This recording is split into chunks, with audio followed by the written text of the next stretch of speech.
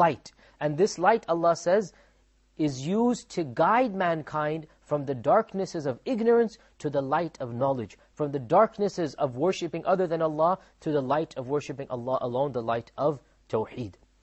Likewise, our beloved Prophet Muhammad sallallahu alaihi wasallam described the status of the Qur'an and the blessings of those who recite it and act upon it in numerous ahadith. And it would take us many, many hours to narrate all of these ahadith. And in fact, many of the classical scholars of Islam wrote treatises only on this particular subject, the subject of the blessings of the Qur'an as described by the Prophet Muhammad sallallahu alaihi wasallam.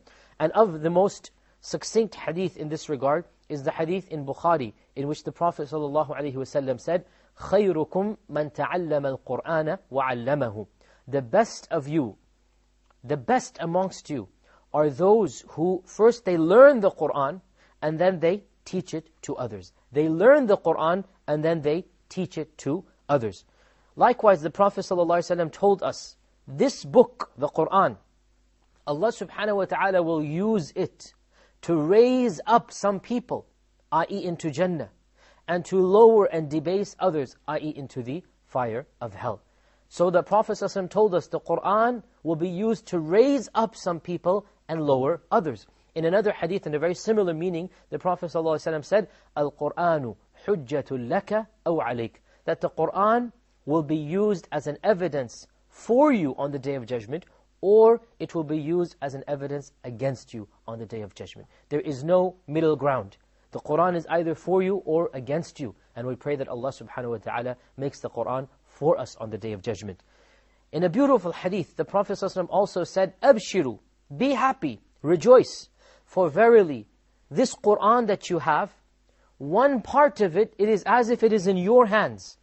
And the other part, it is as if it is in the hands of Allah subhanahu wa ta'ala. It is a direct link between you and Allah. So the Prophet ﷺ said, hold on to it fast, means strongly, for you will never be misguided, you will never be destroyed if you hold on to it.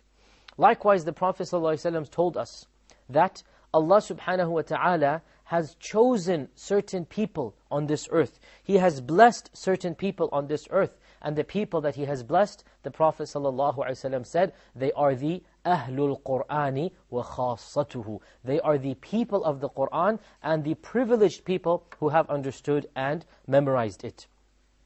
The Prophet ﷺ also told us of a very beautiful parable, a very beautiful metaphor. And he said that Allah subhanahu wa ta'ala has given an example for you to think about. And that example is that of a man on a road. And he is going straight on this road. And there are curtains on the side of this road which have chambers and doors. And sometimes he wants to lift that curtain and go away from the road. But a voice at the top of the road, at the head of the road, tells him, do not lift the curtains, come straight forward. And the Prophet ﷺ explained the hadith and he said, this road is the Sirat al-Mustaqim, the straight path that leads to Jannah.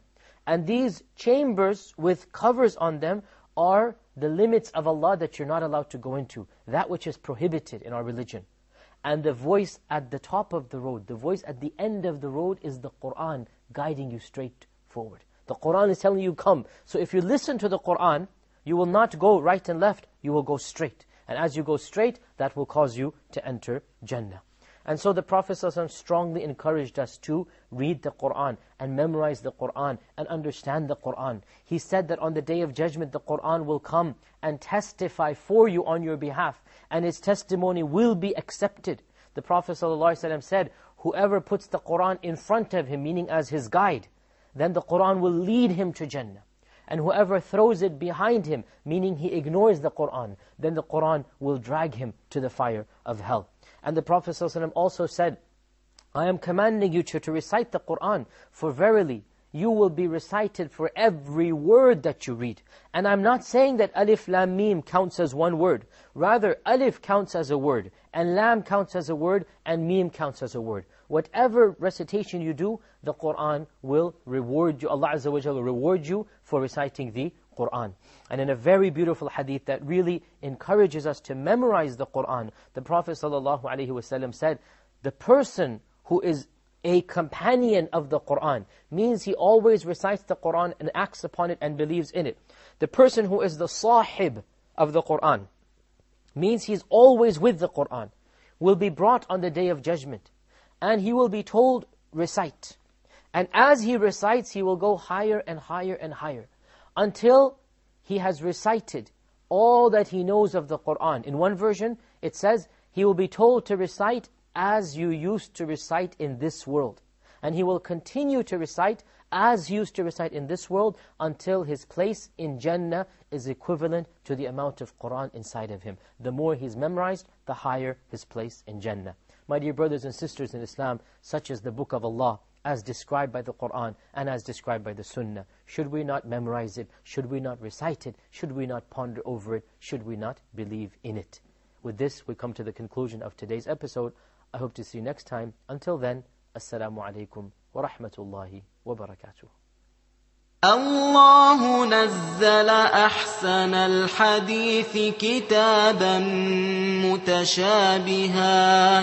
كتابا متشابها مثانية تقشعر منه جلود الذين يخشون ربهم ثم تلين جلودهم وقلوبهم إلى ذكر الله